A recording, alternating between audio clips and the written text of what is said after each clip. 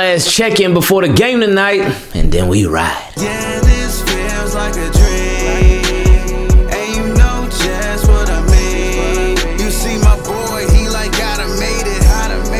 Boy, he's a fan, and he like the Ravens, and you know just what I mean. YouTube team, keep it clean. What's going on? It's Ingraven here with another video and another episode of NFL Questions from Subs, a series where you can ask me any question and we answer it in a video just like this. I thought yesterday's episode was going to be the last episode before the game, but here we are. So it's all good. I love y'all, team. Keep it clean. If you want to be a part of Questions from Subs, you can send me an email to teamkeepitclean@gmail.com. Don't send it anywhere else because your question won't be a part of Question from Subs. Stuff is crazy. Stuff is wild. For all of the emails that we even get from teamkeepitclean@gmail.com, we can't even answer all of them because stuff is about to get so crazy.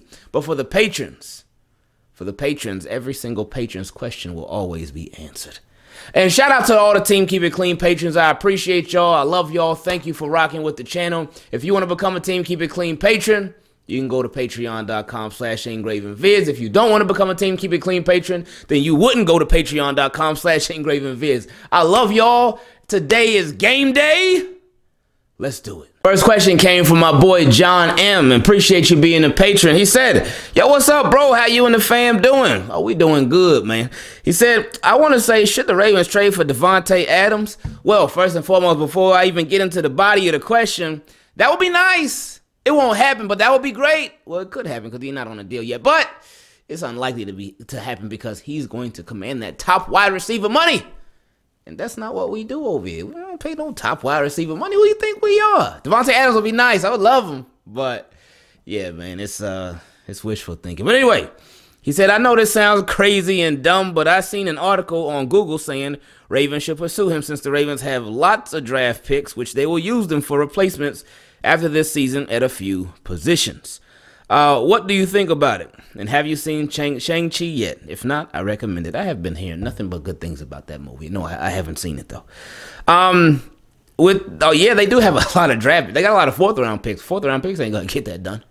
And as bad as the Packers got beat up on yesterday by them Saints, yeah, all them fourth-round picks Ravens got, that ain't going to get no deal done. But, yeah, Davante Adams, I think that I think what the Packers will do, everything depends on Aaron Rodgers. If Aaron Rodgers stays, Davante Adams stays. But if Aaron Rodgers leaves, then I think Davante Adams, he's going to be like, I don't want to be here no more. I'm trying to be out. So I think the Packers could end up franchise tagging him, and then they could trade him while he's on the franchise tag because he ain't going to want to sign no long-term deal with the Packers if Aaron Rodgers ain't there. But I do not think the Ravens will be in the runnings, in the rankings, in anything for Davante Adams. I wouldn't mind if they were, but I don't expect them to. Next question came from my boy Cody T. Appreciate you being a patron. He said, how's it going, my man? It's going really good, man. He said, hope you're doing well. I watch your videos just about every day at this point, and something caught my attention. Oh, man, well, that caught my attention that you might be crazy. If you watch these videos every day, something might be off in the head with you, man, because something's off in the head with me, and all the team keep it clean and something off in the head with all of us. But, nah, I appreciate it, though, seriously, man. Anyway, he said, with the signings of Le'Veon Bell, Devontae Freeman, and Latavius Murray, don't forget about Trent Cannon, because he was not on your list. But he said, do you think the Ravens are just looking for placeholders, or do you think they are using this circumstance as an opportunity to find a mentor figure for J.K. Dobbins in the future? I think right now it's just they needed running backs. They needed running backs. Those were the guys that were out there. They have a young running back in Tyson Williams, but now they got some experienced running backs with Bell and Freeman and Murray too. All got different running styles from each other. All got different styles from Gus Edwards and J.K. Dobbins. But they all have had success in the league. That's the one thing that they got in common.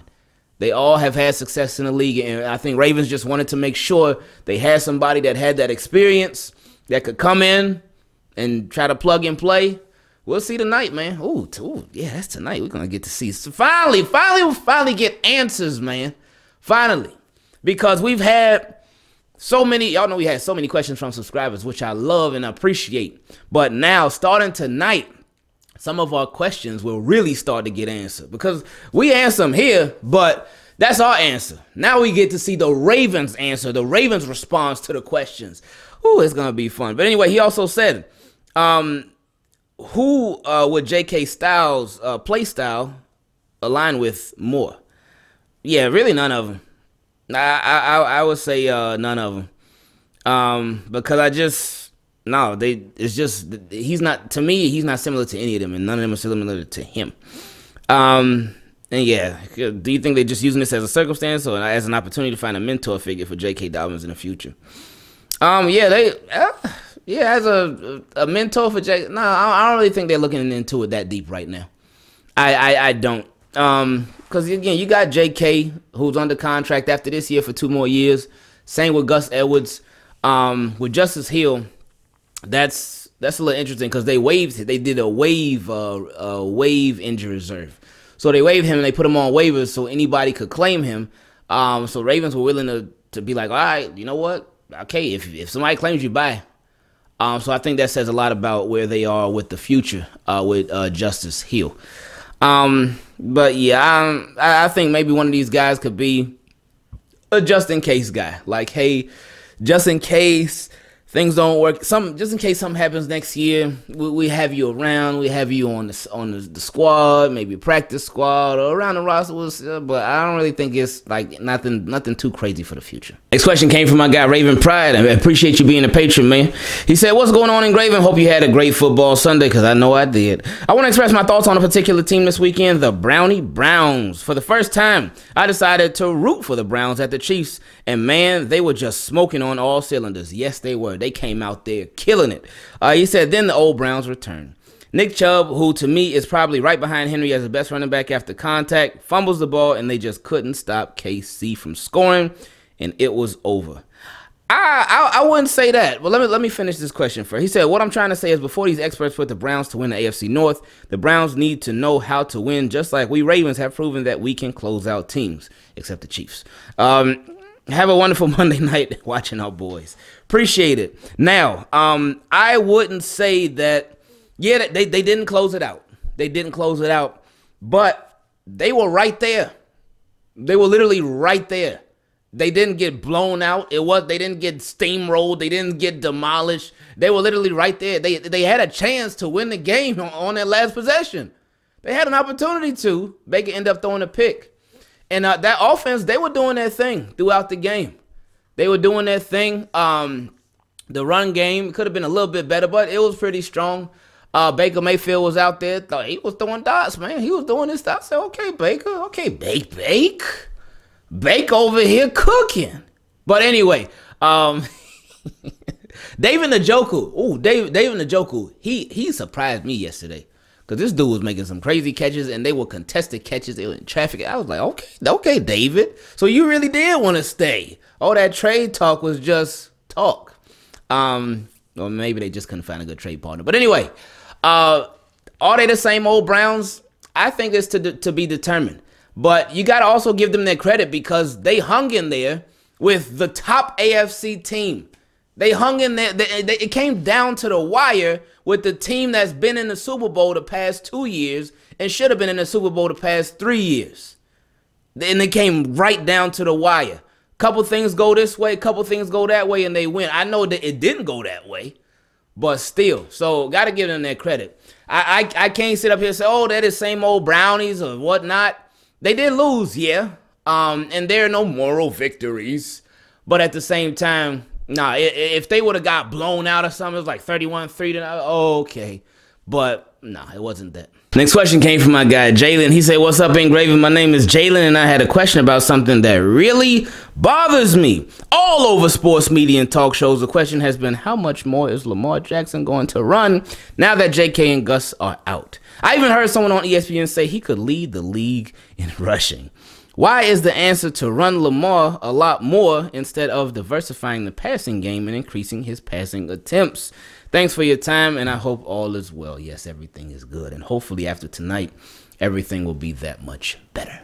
With Lamar Jackson, I don't think any of us going into this season, going into what we expect the Ravens to do. Again, we're going to get answers to those questions starting tonight, but I don't think any of us expect Lamar Jackson to run more.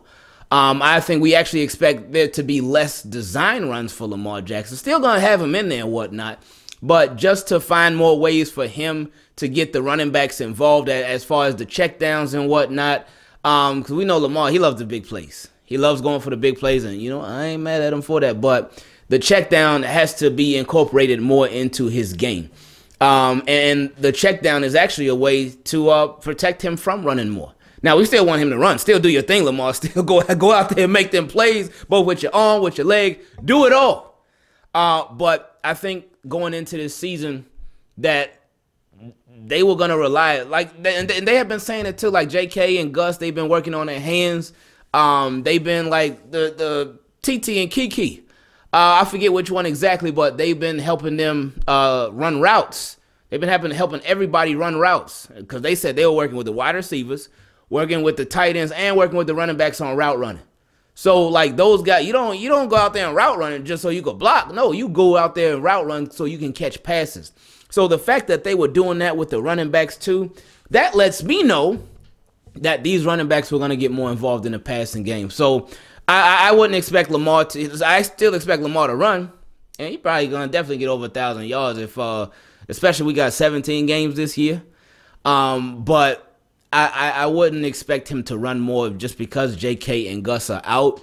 I could see how people could think that early on because you got Bell and Freeman. You got all these other running backs that are not familiar with this system.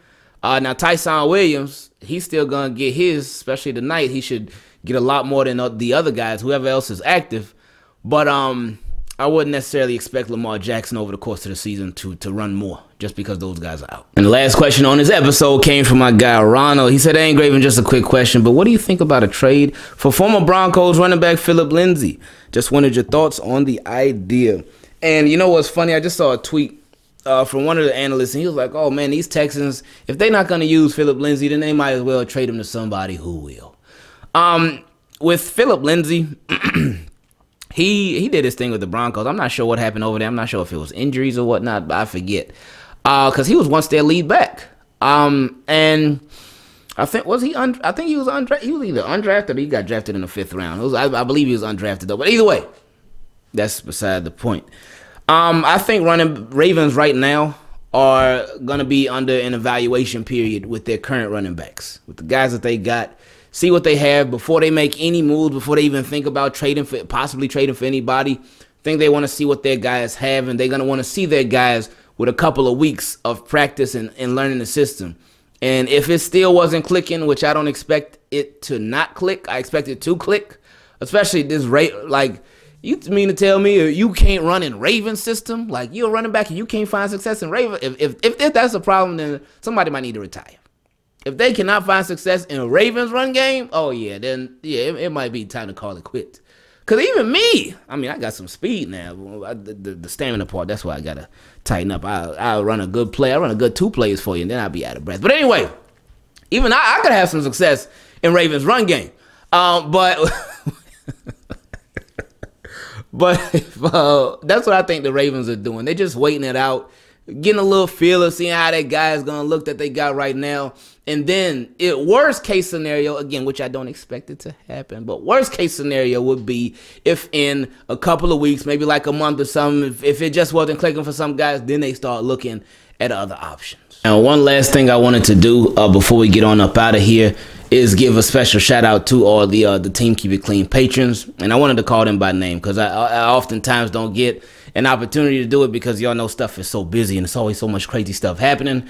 But this is just my special shout out and appreciation to them for being willing to do that. So shout out to Cam N, Marquita A, Gary A, Buddy P, Jerome W, Davis T, Lewis E, Purple Era 8, John R, Garrick M, Yolanda B, Stephen M, Joshua H, Oscar L, Biggest Fan, Corey C, Forrest I.J., Ronnie C. Jr., Jay the Kid, J.D., Marco R., David D., Hottie H., Mark D., Nick Brick, J. Frank, Garth W., John M., Mrs. Too Much, Phillip A.L., Slim, and let me get to the other ones 1 second, y'all.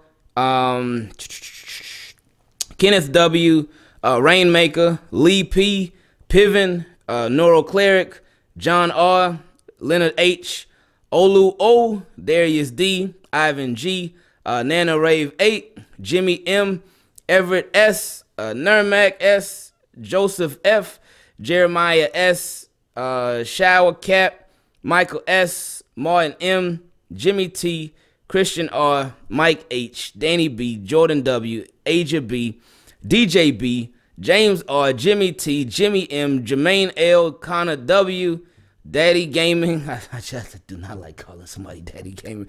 Shakir H, Raven Hippie, Mark C, 2K6, Bruce W, 43rd S King, Cody, Spencer 52, Cody T, Lewis B, Raven Pride, Tanil B, Erwin S, BG Method, JPD, Herbs J, Kai J, Larry J, and Lazarick. Appreciate y'all being patrons and appreciate y'all supporting the channel a little bit extra. Thank you for that. I love y'all. Team, keep it clean. Let's have a really fun time on the stream tonight. And we out. Shout out to Ingravenvids.